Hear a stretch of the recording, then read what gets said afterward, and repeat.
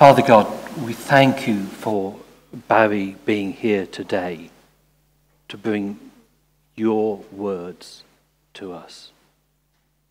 And we pray that through him we may hear your words, that we may hear what you want to say for us, and that when we go from here, we will be a little closer to you. Amen. Amen. Oops. There you go. Good morning. I am Barry Jones. I'm a member of this church. The reading today brings us to the subject of marriage, of which the Bible has much to say. Oops, let's get this.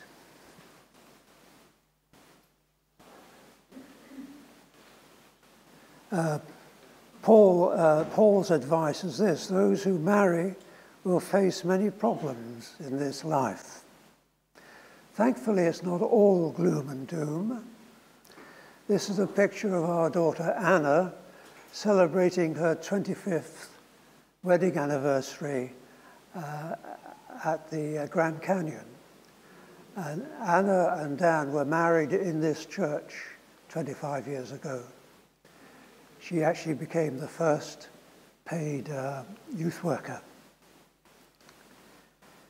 Anyway, it seems to be working out well.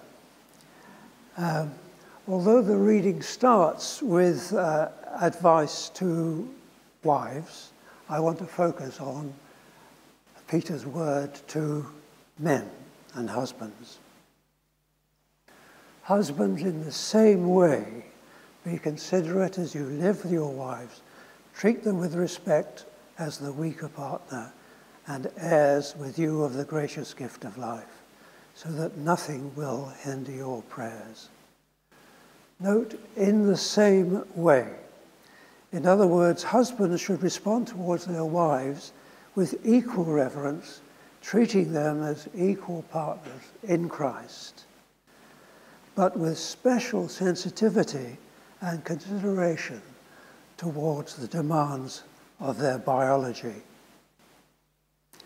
so that nothing will hinder your prayers. What Peter is saying is that the way a husband treats his wife is a measure of his Christian maturity, how he connects with God. A man may do good works, but if he neglects his wife, he is not pleasing God.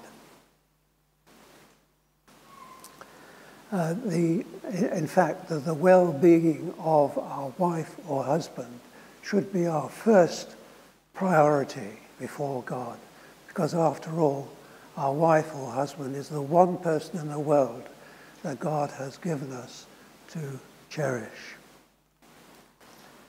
Now, in his letter to the Ephesians, Paul gives us the ideal pattern for the behavior for husbands. Ephesians chapter 5, verse 25. Husbands, love your wives as Christ loved the church and gave himself up for her, to make her holy and to present her to himself as a radiant church, without stain or wrinkle or any other blemish, but holy and blameless. And in the same way, husbands should love their wives as their own bodies. He who loves his wife loves himself. Now, the idea of husbands sacrificially serving their wives as Christ served the church may be considered as taking the Bible a little bit too literally. But the brilliant reward of actually following that advice is a radiant wife who happily cooperates with the husband's leadership as someone she can totally respect and trust. In fact, putting each other first is the great secret principle of marriage success. On a personal note, Ephesians 5:25 dramatically changed my life. When I was 29, I was unmarried, and I had a very jaundiced view of marriage. I didn't like the idea of the primacy of men and of the lack of equal opportunities for wives. Anyway, I happened to be in Malta at the time, commissioning a ship with the Navy, and I was asked to lead a Bible study. And when I was on marriage, and when I read this verse, Ephesians 5:25, I discovered a wonderful news that God did not believe in male supremacy either. And that was a wonderful revelation to me. And as a result of that, my view of marriage completely changed. I saw it as something really worthwhile having a go at. At that time, Eileen was serving in the Wrens in England, and I had met her through the Naval Christian Fellowship for various things, but there was nothing special. But somehow or another, Eileen arrived in Malta herself only 1 week after that revelation in my mind. And I decided this was God's plan, that he had changed my mind and he had now provided me with a wife. And in fact, after 3 weeks, we were engaged. And that was the night before my ship sailed away for an 18-month deployment.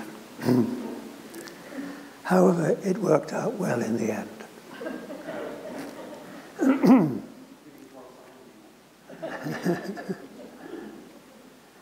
Next point I would like to look at is treat your wife with respect as the weaker partner.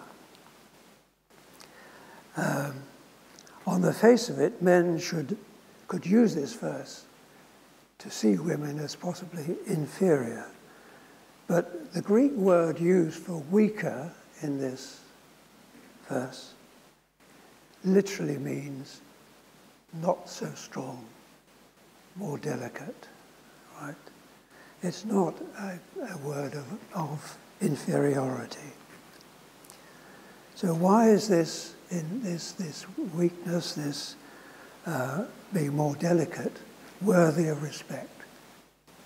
Because the cause of it is of this relative weakness is woman's amazing, extraordinary potential for bearing children. God-given,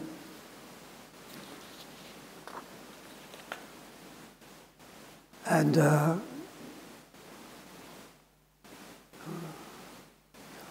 one. Now, why have I? Sorry. Oh well, I'll get it right.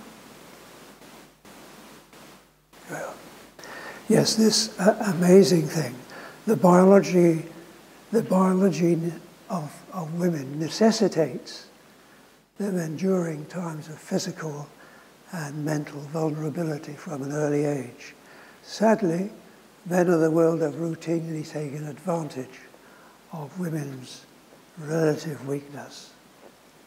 However, I believe that men, especially Christians, should bow down in wonder and respect at the way all women cope courageously with their biology, courageously and graciously with the demands of your biology. Jesus, for example, was totally in sympathy with the woman who suffered from an issue of blood that made her unclean according to the Mosaic law. But Jesus understood how she was made. The point is that women are generally physically vulnerable and weaker than men. And that's the reason God has created men as being more strong, more powerful, more aggressive, because that is their role, is to defend the woman and any family that it may have. Right. The problem is that men generally rate physical strength and aggression highly and give it too much respect. But Jesus made it quite clear that this was not his valuation. He said, "You know that those who are regarded as rulers of the Gentiles lord it over them. Not so with you. Instead, whoever wants to be great among you must be your servant." And then he rammed it home by washing his disciples' feet. There is a verse in the Bible which has caused 2,000 years of painful misunderstanding in marriage. Genesis 3:16.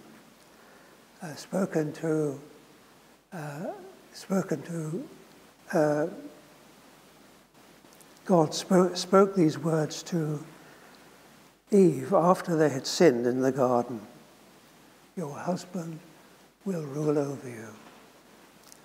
I wonder how many times Christian husbands have quoted this verse at their wives, believing that they had God's authority to justify their overbearing behavior. But they were tragically mistaken. This was not God's command. God was letting Eve know that because of her sin, she would suffer the curse of male domination. And Adam, in his turn, would have to toil and sweat to produce food to keep alive. These were not God's plan for the consequence and curse of sin. Male domination has been a curse.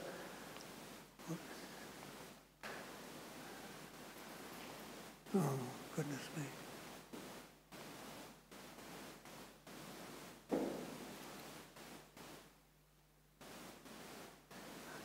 Yeah, I'll get the hang of this eventually. Yeah.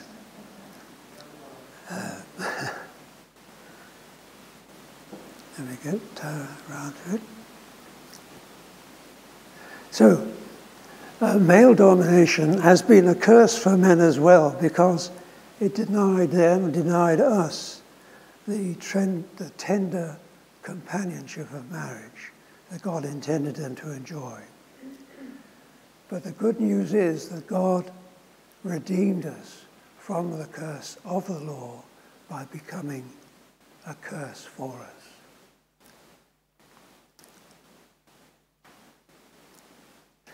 Now, God created humans in two sexes, male and female, both made in his image. And his purpose in creating sex was so that they could populate the earth through their sexual union. Be fruitful and multiply, fill the earth and subdue it. These are the very first words that God ever spoke to human beings, written in the first chapters of Genesis. And this is why God established the lifelong exclusive partnership of marriage between the man and the woman, to provide the support and protection and companionship to the woman and her family and their family, and also to fulfill the man's need for companionship. It's not good for the man to be alone. It is God's will that children should have the benefit of a stable two-parent family during their growing years. The prophet Malachi, "Has not the Lord made them one in marriage? And why one? Because he was seeking godly offspring." Godly marriage is God's plan to create godly offspring. In focusing on oneness in marriage, Malachi is pointing to Genesis 2:24. For this reason, a man will leave his father and mother and be united to his wife, and they will become one flesh. When a couple marry, God releases them from the authority of the parents. Many marriages have been harmed by interfering in-laws. And it's very important for husbands to understand this and to protect their wives. Of course, help from in-laws is immensely useful and beneficial, but it should come without strings.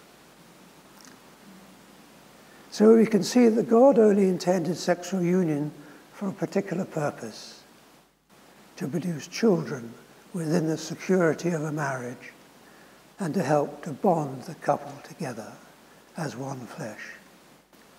Therefore, promiscuous and recreational sex of any sort outside of marriage, outside of the marriage bond, is sin. Why?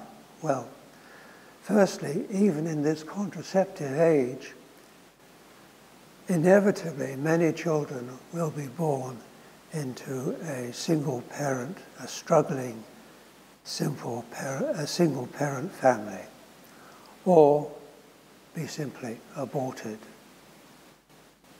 250,000 children were aborted last year in this country.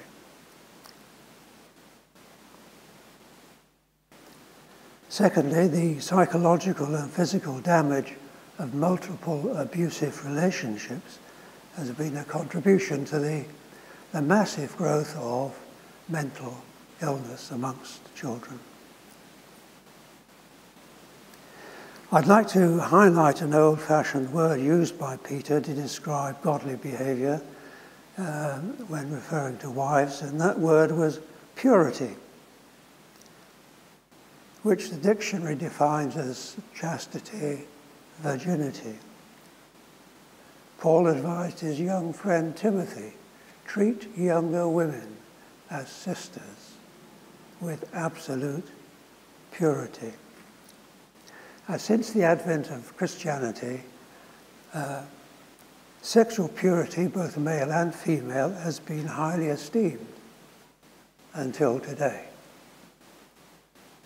Today, purity, when it is mentioned at all, is sneered at and ridiculed and even described as being unhealthy.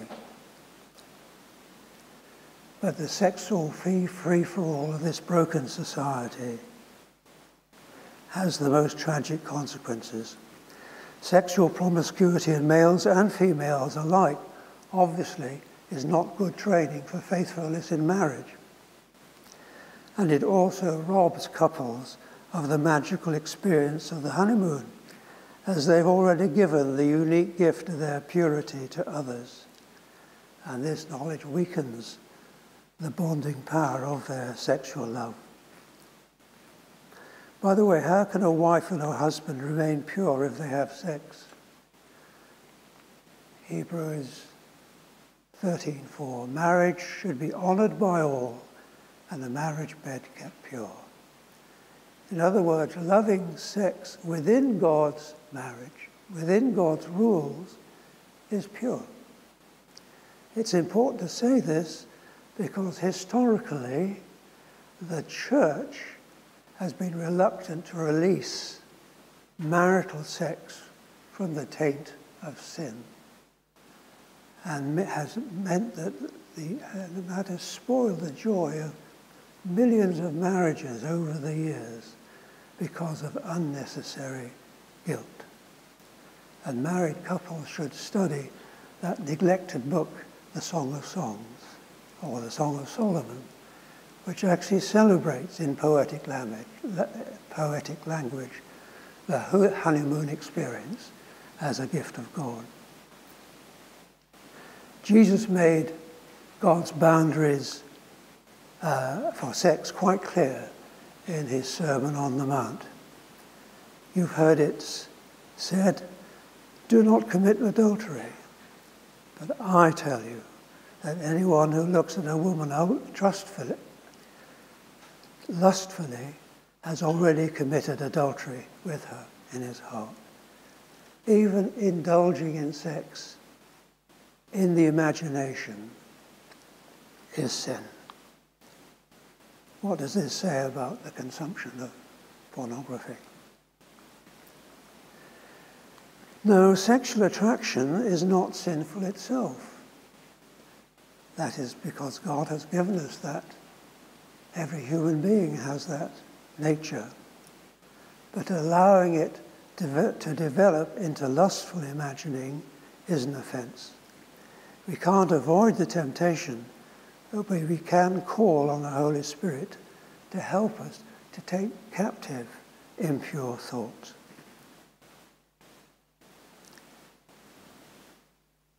Hebrews. Jesus was tempted like us in every way, but was without sin. That tells us that temptation itself is not sin. And then because Jesus himself suffered when he was tempted, he is able to help us in our temptation. So we can't say to God, Lord, you have no idea how hard it is for me, because he suffered it himself. I have rather focused on sex, but I make no apologies. The misuse of our sexual natures is so hard to resist in our present culture. When I was a teenager, I was kept in line partially by ignorance and by the fear of the disapproval of society. But neither of these restraints exist today. In fact, it's the other way around.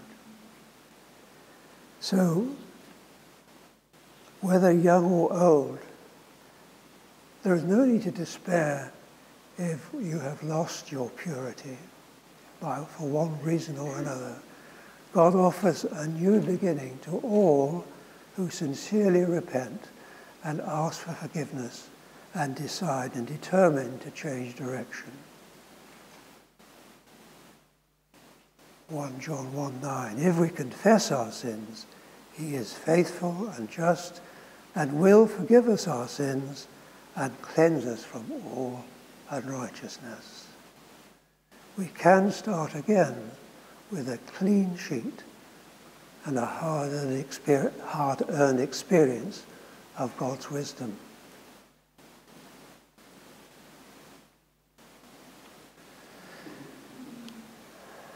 Eileen and I attended Abigail Lane's marriage last weekend. It was a lovely service, and it lasted the usual hour and a half or so. But the essential part of it was over in a few minutes, when she and Ollie made their vows to each other in the presence of God and their friends and family. It's those promises, those vows, which translate friendship into holy matrimony. So I'll end, if you're pleased to hear, with this quote from the author, Thornton Wilder. I didn't marry you because you were perfect. I didn't even marry you because I loved you. I married you because you gave me a promise. That promise made up for your faults, and the promise I gave you made up for mine. Two imperfect people got married, and it was the promise that made the marriage. And when our children were growing up, it wasn't a house that protected them, and it wasn't our love that protected them. It was that promise. Amen.